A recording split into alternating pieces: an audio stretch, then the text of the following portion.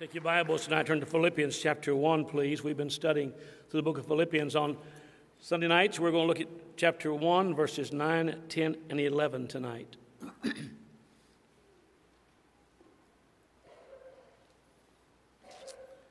There's a man by the name of John R. Rice who wrote the book on praying, asking, and receiving.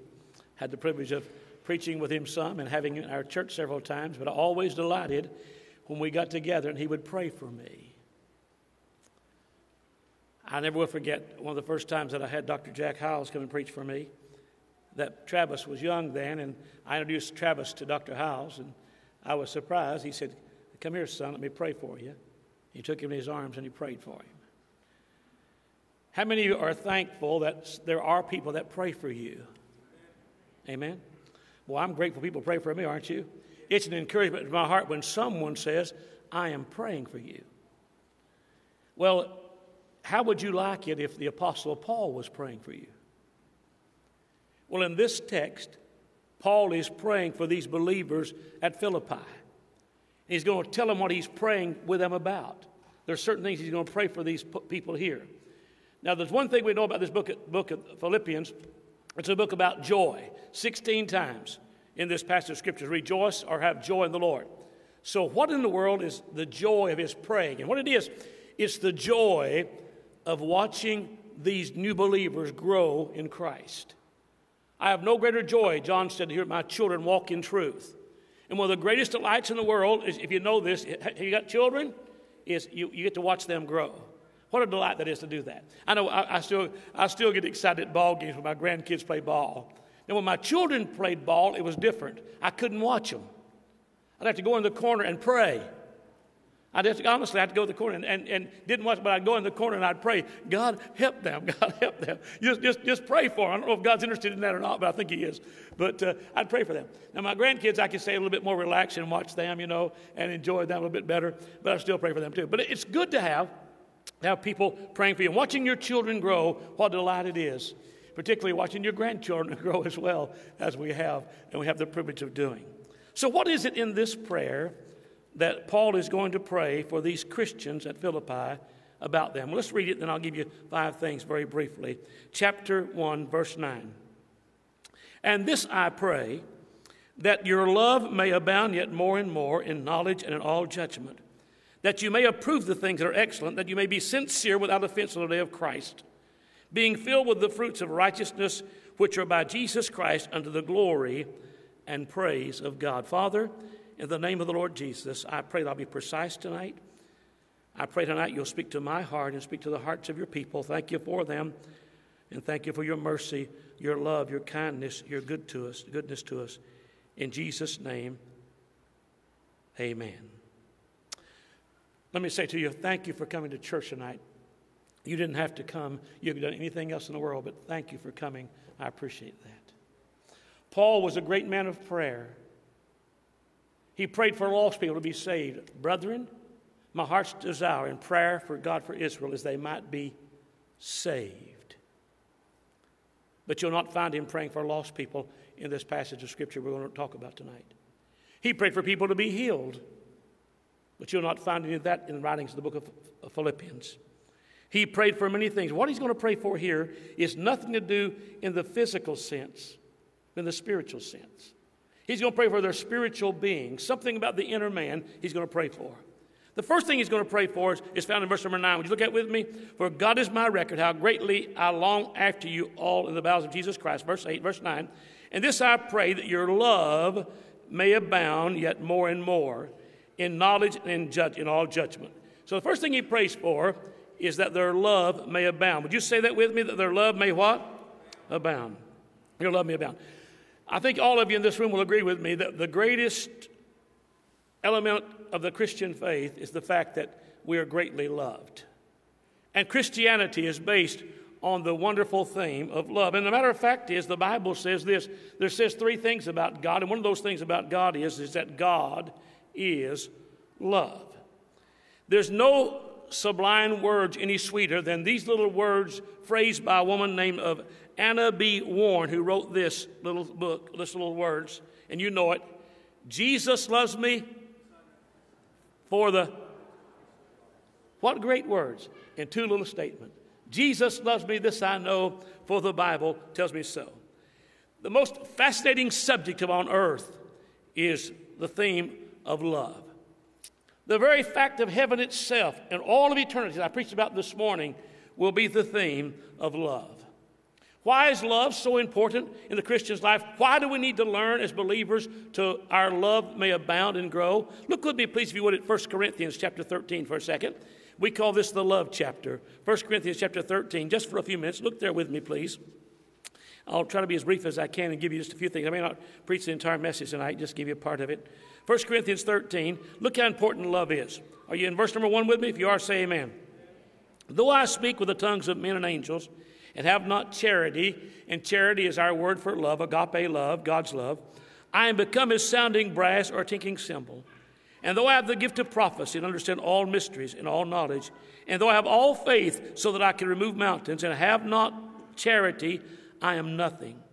And though I bestow all my goods to feed the poor, and though I give my body to be burnt and have not charity, it profiteth me nothing. Charity suffereth long and is kind. Charity envieth not. Charity falleth not itself, is not puffed up, doth not behave itself unseemly, seeketh not her own, is not easily provoked, thinketh no evil, rejoiceth not in iniquity. He says, but rejoice in the truth. Bears all things, believeth all things, hopeth all things, endureth all things. Charity never faileth. So you see the importance. You know, everything you do, if we're going to do it properly, we've got to do it with love or charity. Will you say amen to that for me? Now, this love that we're talking about is our love for one another would abound more and more, is a product of the Holy Spirit of God. Listen to what the Bible says in Romans 5:5. And hope maketh not ashamed, because the love of God is shed abroad in our hearts by the Holy Ghost, which is given to us. In other words, when you got saved, the Holy Spirit came and lived inside of you, and he placed the love of God in your heart. And honestly, if you'll listen to God and the Holy Spirit, he'll give you enough love to love everybody like you need to love them. He'll give you enough to love your enemies, because the Holy Spirit of God has placed the love of God in your heart. He has done that for you. The fruit of the Spirit, the Bible says, is love, joy, peace, etc. in Galatians chapter 5 and verse number 20. But he's praying that your love may abound. And the reason for that, because love, see, we've been taught of God to love one another. God teaches me I'm to love you. Can I get an amen to this? There's some people easier to love than others. Amen. But are we still yet to love each other?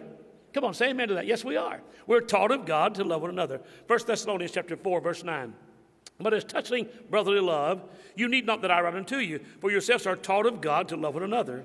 And indeed you do this toward all the brethren which are in Macedonia. But we beseech you, brethren, that you increase more and more, talking about increasing more in love. See, love, let me tell you something about love for a second. I talked to a young couple, I got 4 or 5 marriages coming up here, or weddings coming up pretty soon. I always laugh at this. You excuse me for being an old preacher when I do this. But I always make them ask me the question, said, preacher, will you marry me? And what do I always tell them? I always say I'm already married. But I get the delight of telling them that. And they know I'm going to do that. They say, will you marry me? I said, I'm already married. But I said, it's the best offer I've had all day, all right? But the fact is that I teach them this very thing, that love is a choice. Is love not a choice? Come on. Can you choose to love somebody if you really want to? Now, love also is an emotion. That's why it feels so good to love. But love also is a choice. You choose to love things. You choose to love people. You choose to love different things. But also it's an emotion that you have. Love is so important because Jesus said this. He said, by this shall all men know you are my disciples if you have what? Love one toward another. Let me ask you a question. Answer me now. So is our love abounding? Is it important? Answer me. See, the Bible says in 1 John 3:14, we know we've passed from death into life because we love the brethren. So love is important for us. Love shows the world something. A new commandment I give unto you, not as the world giveth unto you, that you love one another. Love is important. Love is sacrificial. We know the love of Christ. He sacrificed for us. This commandment I give unto you, John 15:12, that you love one another as I have loved you. And the call upon husbands in Ephesians chapter 5, verse number 25 is husbands to love your wives. Now, the amazing thing about that, he didn't say love them if they was good. He said to love your wives. So there's importance the importance of us learning to love one another. Now, automatically when I say what I just said, people have the idea then, well, that just love, love, love, love, love. But see, the Bible explains what the love is to be. It says that you love yet more and more in knowledge and in all judgment. Love just doesn't say, I love you no matter what you do. Though we love all men, come on, we do not love what all men do. See, now here's where the difference comes in. A lot of people want to say, well, I love somebody, so no matter what I do, it's all right to do it. No, the Bible says you're to love in knowledge and judgment. I have literally had people come to me and say this to me, preacher, I'm going to leave my wife, and I'm going to run off with somebody else's wife because I love that person. No, you do not love them, you lust them. And you can't justify loving something that's wrong when the Bible says it is wrong. You can't do that. That's not the love of God in perspective or in judgment or knowledge. And God says when you love something, you love it correctly and you love it rightly because this is what God said. Listen to me just for a second, if I would please. See, love is not gullible. Love looks at something and says, I can love this because God says I can love this. Would you agree with me that the love of God is far measurable than you and I could ever measure, ever know? I'm going to tell you, I get frustrated with myself because I cannot express the love of God like I want to. And will you agree with me that the love of God is totally the vastest thing in all the world? Would you agree with me that God could love us, know everything about us, and still love us? Isn't that amazing that He could do that? But would you also agree with me the love of God does not eliminate the very fact that there is a hell? Because even though God loves, and God is love, God is light, and God is holy. And God never sacrifices on the altar of lust or the altar of what is wrong, His love. His love is always right, but it's also right, and we have a perspective of what God's Word has said, what is right and wrong, but what to love. And it does not eliminate the very fact that if people die without Jesus Christ, and I'm not being unkind, I'm not being nasty, I'm just telling to you, they die and go to hell without Jesus. That's a terrible fact, to go that way, having been loved by God's love and His mercy and grace. First thing He says, I want your love to grow. The second thing He says, I pray for your excellency, for you to excel. Look at verse number 10, that you may approve the things that are excellent. I'll make this as brief as I can. When He says that you may approve the things of excellent, He's simply talking about this. He's talking about in the Christian life, there are some things that are good for you, but some things are not best for you. Even in churches, or in schools even Christian schools you've got some people that you can run with that may be good for you, but you've got some that be better for you. And in the Christian life and Christian efforts that we give out, there are some things that are good for you, but there are some things that are best for you. And that's why you've got to pray for God to excel in that which is best for you. Can I get an amen to this? Our life is short. If we've got anything to do, we need to do it quickly, don't we? And do it rightly. I was talking to a preacher in Chicago this evening. The 4 national pastors that are here from Syria, that's going to be in our church, in Egypt, in Iraq, they're going to be here. You don't want to miss their testimonies. I planned it out so they could go to Chicago this week and be up at a church there in Chicago, and then Indiana the next week. They're going to be here with us. But anyway, this pastor wrote me today an email. He said, I want to tell you, he said, these men are men of great blessing to us. And said there are men, said they have been such a blessing to us already just this day, to hear their testimonies, to hear what they've gone, what they've endured, what they've gone through. And so these men have given their lives to that which is best. You talk to some of these pastors, when you see them, you'll hear them, and they've had to choose between that which is good or that which is best. And when you hear them, you're going to see there is a choice being made in our lives, that we choose that which is best for our lives, not necessarily because it's necessarily good, but what is best for us. That's what the Bible admonishes us in 1 Thessalonians 5:21. Prove all things, hold fast to that which is good. Listen to this verse of Scripture, Romans 12:1 and 2. I beseech you, therefore, brethren, by the mercies of God, that you present your bodies a living sacrifice, holy, acceptable to God, which is a reasonable service.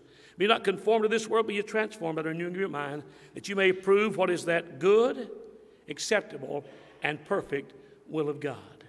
Why don't tonight we pray, God, help me to get to doing the best things in my life, not necessarily just good things in my life, the best things. Third thing, he prays for their integrity. Look at verse number 10 again, if you would please. He says that you may be approve things that are excellent, that you may be sincere and without offense till the day of Christ. The idea simply is this. The word sincere means something that's been sifted in a sieve and comes out and it's real fine. The word without offense means this. Listen to me just for a second. Without offense means this. What they did, they had pottery makers in biblical times, that they would make pottery. And what they would do when they put that pottery in those keels to make them heat up, that sometimes they would crack. So what they would do when they went to sell the pottery, because they wanted to get more money out of the pottery, what they would do to get the pottery to sell it, someone would be, a trickster would take wax and put in the cracks in that pottery. And they would try to sell that pottery for it being the finest pottery there was, with it being a crack in it, but you couldn't see it because they'd take wax and put it in there. So what the word sincere means, or without offense, means this. What a man would do if he bought a piece of pottery to see if it was good, he'd hold it up to the sunlight. If that sunlight, he held it long enough, it would melt that wax, and that wax would run out, and they'd found out what he had was a crack pot. Have any of you ever met a crack pot besides me? And the wax would run out, and it'd be a crack pot. And so what the Bible says, your life ought to be, as a Christian, when you're hit with the sunlight of things, you don't have a crack in you. You're without offense. You've lived your life in such a way, excuse me for saying this term, you're not a crackpot. You don't crack up when pressure comes in your life. You just say, okay, Lord, if that's what you want. Okay, God, let's go with this. All right, Father, that's what it means. Let's do it. That's exactly. You live your reputation as God wants you to live it. Now, wouldn't all of you have to agree with me? I only got 2 more things to go. That all of us could want to live our lives better. If you're saved, I promise you not. If you're saved tonight, I promise you, you want to live a better life for Christ. Don't you? If you're not saved tonight, you don't care. If you're saved tonight and backslidden, you probably don't care. But I'll tell you something. If you're a saved person tonight, I know you want to live your life honoring to Christ. Without wax in your life. That's what he says. He wants you to live that way. Fourth thing. Look at verse 11 with me now. Being filled with the fruits of righteousness. He wants us to pray about our works also. You know, there's a dirty word in Baptist churches. It's called works. Because we just want to say, well, we're saved, and that's all that matters. But I'll tell you, if you're saved, you ought to want to work for Christ. Faith without works is dead. Here's a verse of Scripture. Ronnie Wright, years ago, pointed this out to me. I don't think he even remembers it. Ephesians 2:8 and 9. And Ronnie's pointed out to me one time. He said, preacher, if you notice that passage of Scripture, there's not a comma, there's not a period at the end of verse number 9. There's a comma. Here's what it says. For by grace are you saved through faith, that not of yourself, this is the gift of God, not of works any man should boast. That's where we want to stop. He says, but we are God's workmanship, created in Christ Jesus unto good work, which God hath before ordained we should walk in them. God said if you've been justified by faith, there ought to be some works in your life that show you're saved. He prays for their good works. He prays for that.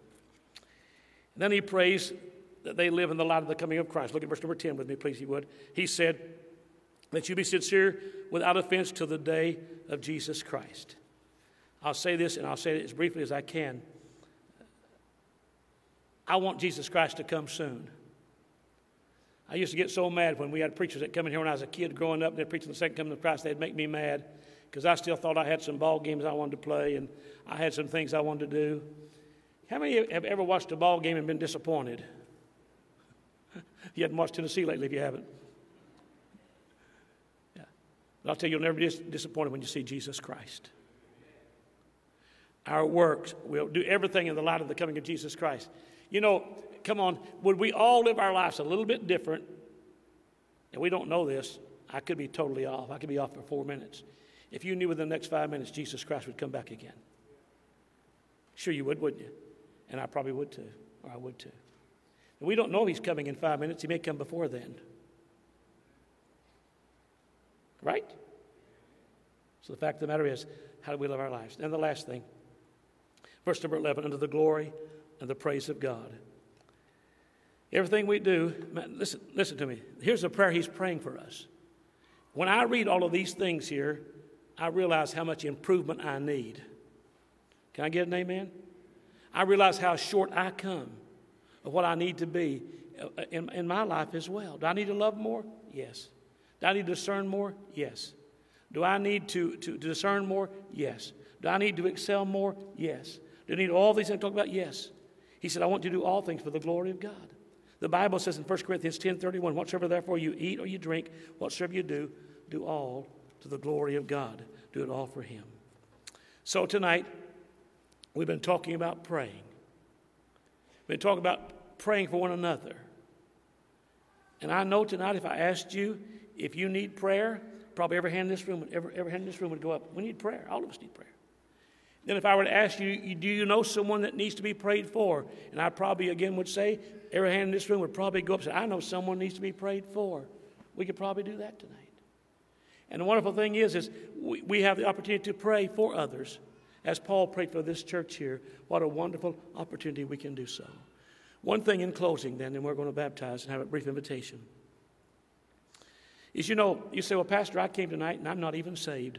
I don't even know for sure if I died to go to heaven. Well, that's why prayer is important to you, because the Bible said, whosoever shall call upon the name of the Lord shall be saved.